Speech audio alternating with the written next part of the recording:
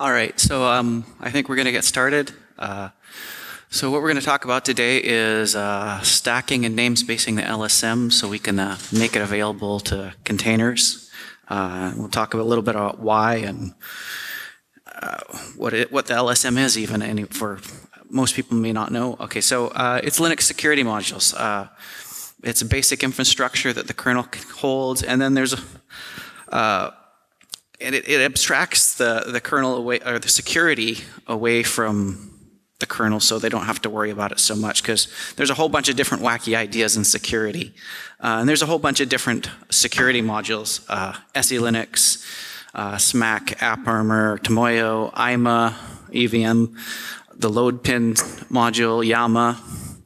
And there's a whole bunch more that have been proposed that are currently not upstream. Some of these would like to, live by themselves, but others actually just want to live with the current LSM, the current modules that are there. So why do we need to stack and namespace it? So containers, well, we talked about coming modules, the proposed modules. Some of them want to stack with the existing LSMs, but containers, they end up using the host LSM. And that means they get they use the host kernel, they get the host LSM. That means they get the host policy as well.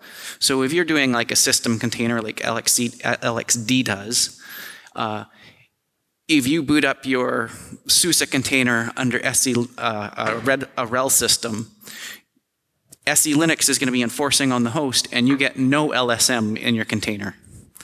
It just fails to load. They have to block it.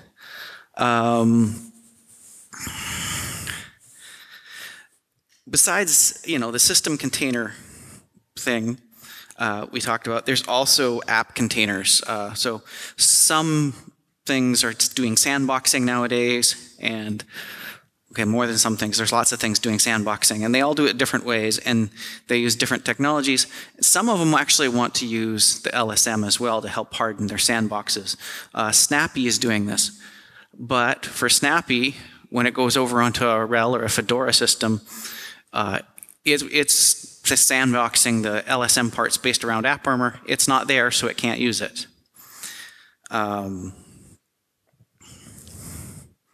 So let's talk about how's the LSM set up a little bit. So basically in the kernel, we have some hook points. They're scattered throughout the code, and they just call into the LSM essentially. In the security blobs, we have these security blobs. So in data structures like the inode, the file, the task, the cred, superblock, several others, there's this void star pointer that the LSM module gets to manage, allocate, give itself how much space it needs. And then the LSM, when it registers, it sets up a list of functions that are going to get called. And these are get used by the hooks that are already in the code. Now, an LSM doesn't have to register every hook available. It only has to register the ones it uses. And then there's also the infrastructure provides a few common interfaces, right? So we got the proc adder interfaces. Those are used for things, well, they're used by the various LSM projects, libs, like AppArmor and SE Linux use them, but also common utilities like PS. When you do PS-Z, it's actually reading the proc adder interface. There's a security FS available to LSMs. Not every LSM uses them, but it's common and shared. SO peersec, so there is, just like there's an SO peer cred call in the, sorry, brain freeze, the networking file extensions, can't think of it right now. Anyways, you can use SO peersec to get a peer label, security label off of a connection. And then there's secmark, so like the IP tables has been extended so you can set a sec mark on things that the security module can use. So it shouldn't be too bad, right? If we can stack this so we can get multiple LSMs running, right? Just running over the basics. So minor LSM stacking, right? We needed to start somewhere. And so we picked a case where there was some existing issues, right? Before this landed, before minor stacking landed, there was Yama had landed in the kernel, and it was manually stacked. So in the hook points that it needed, instead of actually getting called, it was manually hooked into the code, so it was additional hook points. Capabilities were manually stacked by each LSM. So that's what we started to try fixing with stacking. So the minor stacking, what it does is it makes those hook points basically a list, right? It's an H list now, and so if a hook point's called, it's going to iterate down every function on the list for each LSM that's registered. So in this example right here, task PR control, SE Linux has a hook function registered, and Yama does. Oh, I got SE Linux and SE Linux. That's an error. It should be Yama and SE Linux. And then on the for task set nice, just SE Linux is registered that one. And so when you do these hook calls, it's only going to call the functions out. There's only the overhead if you actually stack. If you don't, there's no extra overhead, or if you're not using the function. This landed in 4.2, and it cleaned things up quite a bit. So we covered most of what is there already, but it ends up splitting the LSM into two types. There's a major type or a minor type. So the difference is the major types can make use of the security blob on the object pointer, or they can make use of the existing interfaces that are shared. If an LSM does either of those, it's considered a major. Otherwise, it's a minor, and you can have as many minor LSMs as you want, only one major. So you can stack SE Linux and Yama, or SMAC and Yama, AppArmor and Yama, but you can't stack SE Linux and AppArmor. Not that you really want to, at least not for a system policy. So let's try, so the next goal is to make it so that every LSM can be stacked, so we can get rid of this limitation, right? Is it useful? You know, some people complain, why would I want to stack SE Linux and AppArmor on my host, you know, my system? And there is a valid complaint there, right? You don't want to have SE Linux policy and AppArmor policy both running at the same time, confining everything. It would get to be a mess.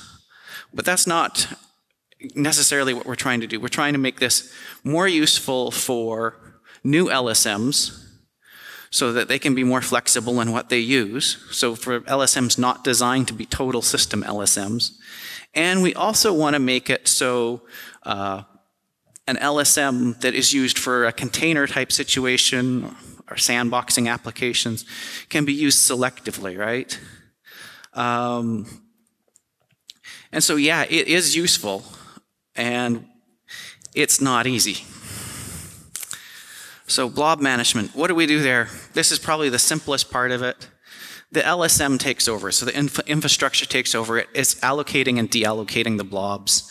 LSMs are going to set, the size gets set at registration. So when an LSM registers, it registers the size it needs. This is an optimization, so it doesn't have to do, there's not an extra layer of pointers and allocations done. So it all put together in one big blob. And each LSM, when they register, get an index of where they exist in the blob. It's just an optimization.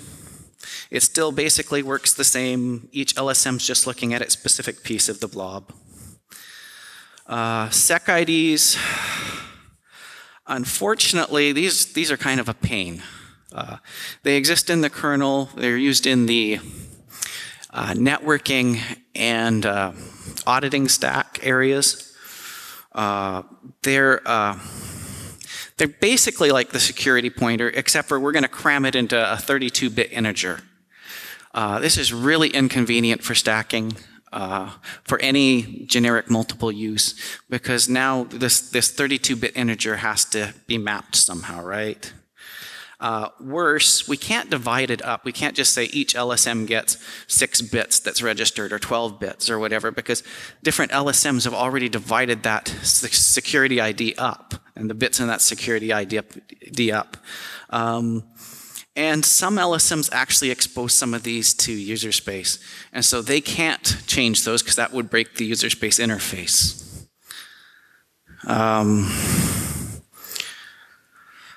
Also, even if we'd like to have a security ID be a void pointer, it's not going to happen because this networking stack is very sensitive to size and cache lines. They won't extend the 32 bits to 64, and so we are stuck with it. So what do we do? So the LSM infrastructure again is going to take over. It has to build a mapping between the tuple that is the registered LSMs. Each view, they register their, they put in their security ID for each on the hook calls. And then it maps it to and creates a mapping for its own internal sec ID.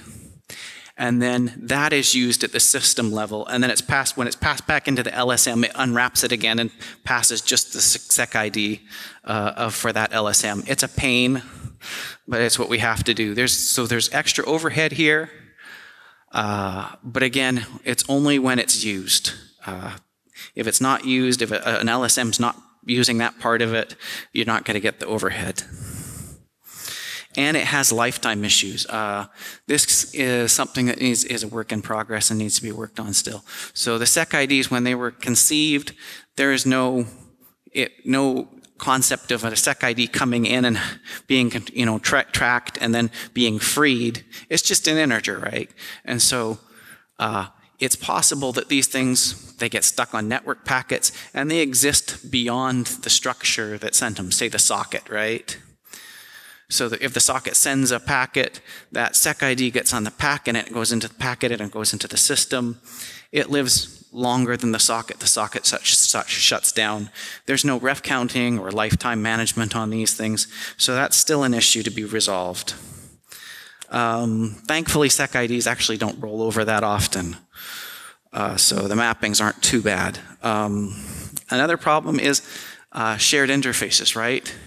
We have those shared interfaces we talked about before. These are user-facing interfaces, right? So if you change proc pid adder, not only does existing code break that expects to use it, but also all these useful utilities like ps-z top that use it, they don't work correctly anymore. And because they're not part of, say, an LSM project, they may be harder to update and get to move to new interface.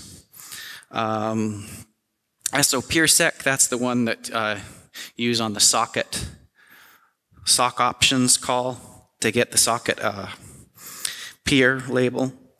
So how do we go about fixing these? Well, we can define new interfaces. That's all well and good. New code and new libraries can use that, but again, the old code's not gonna use them. We can virtualize the old interfaces. So the idea being here is that the old interfaces were never designed and never used with multiple LSMs. So what we're going to do is we're going to pretend that there's still just a single LSM. When a task is running that's using these interfaces, it's really only interested in one thing. And so we set up a default or display LSM, and that's what's going to get chosen, the LSM that's chosen to put its information on that interface. And then there's an interface added that can be used to set that. So for AppArmor, you could use the AAExec call and set that display LSM, and then the application that's called would see AppArmor as the LSM in the stack. Well, it wouldn't see a stack at all, but it just see that LSM. There's some other problems with networking. SecMark again, that's a user space interface. IP tables uses it. Currently, it's only SE Linux. It wasn't designed to be shared. There's no way to choose an LSM. It's only a set or read at the moment. No concept of composing. It doesn't handle bridged interfaces properly, which is a problem for containers. It's tied to the network namespace and hence the user namespace, which leads to its own issues. So how do we fix this? We can actually extend SecMark. It was set up originally to accept different LSMs, but not multiple LSMs. So it's easy to add new LSMs to SecMark. It's not easy to stack them. What we need is we need to set up some way to either specify the LSM that is supposed to be used or use the default namespace, kind of set it for the network namespace, just like we were talking about for POC interfaces. Setting the LSM, so what you want to do there is internally it actually maps to sec IDs and then back.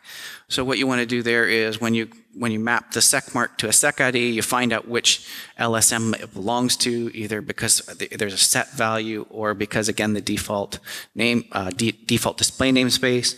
And then you only set that LSM's value, and then you can map it back to the sec ID or from the sec ID and from the sec ID back into a SecMark. It's a mess, but it can be done.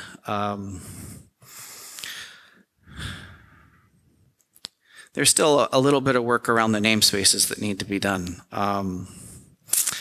Packet labeling, this is a little worse. So by packet labeling, we mean CIPSO, Calypso, XFRM. This takes the packet, puts the security label on it, and carries it out across the network. These actually can leave the machine, right?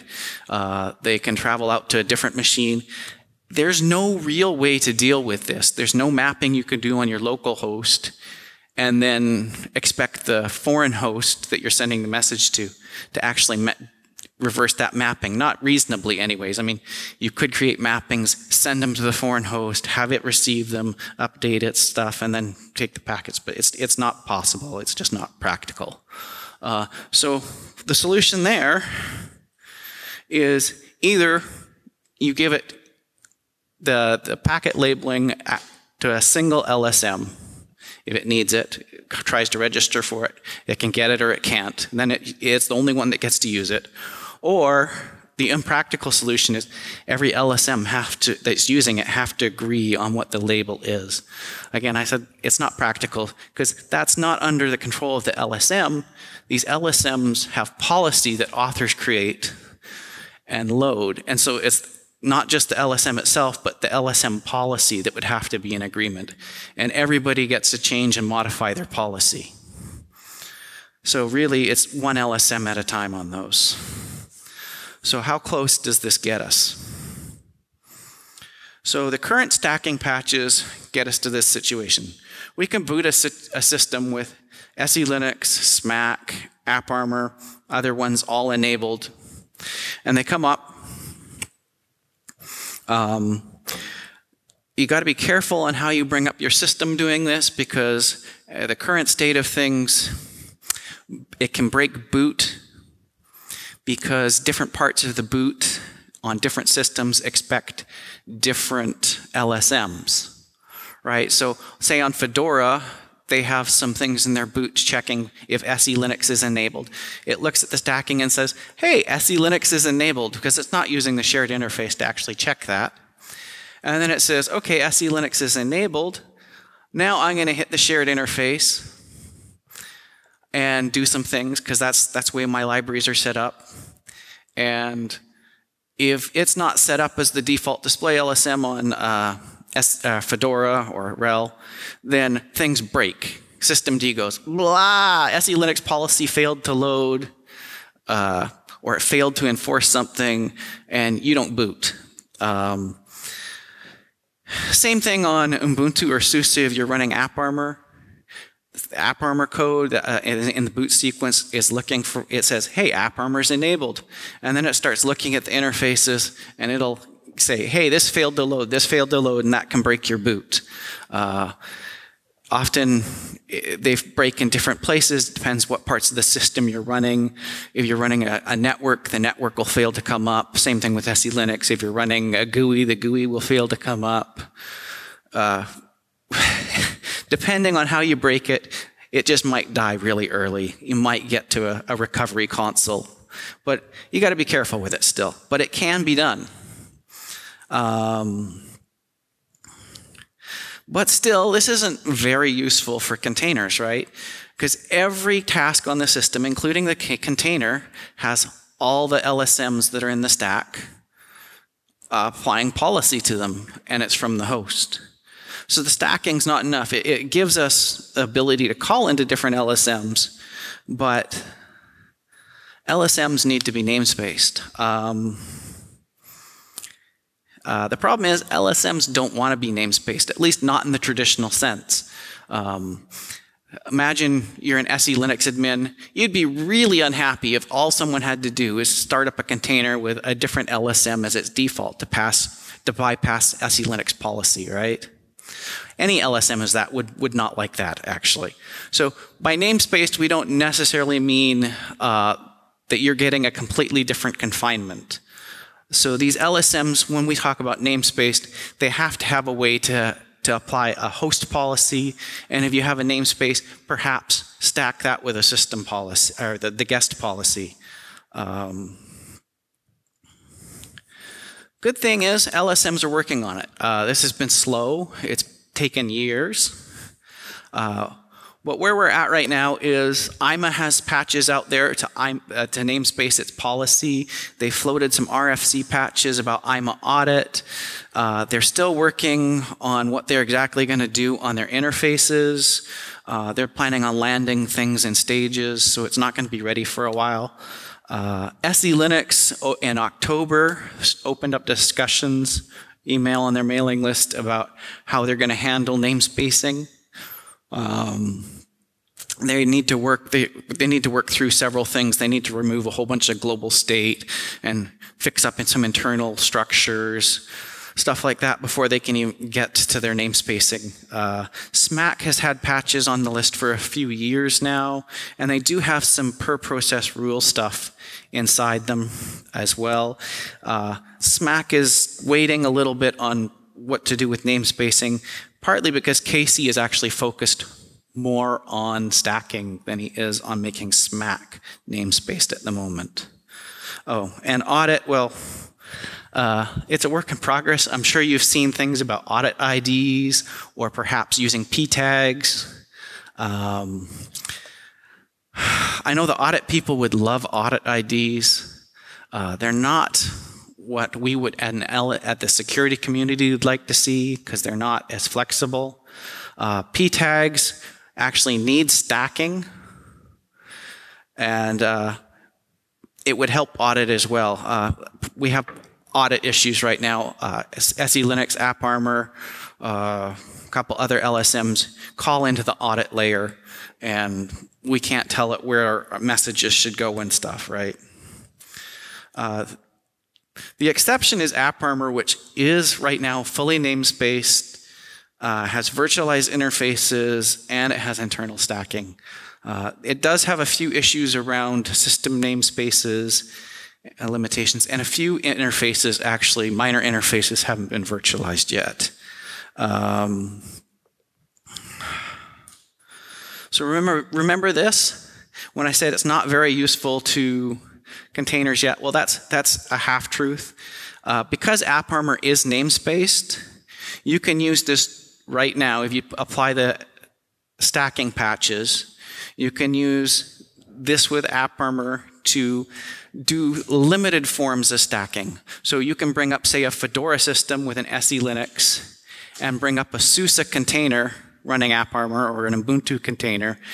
And so what happens is the container creates a AppArmor policy namespace.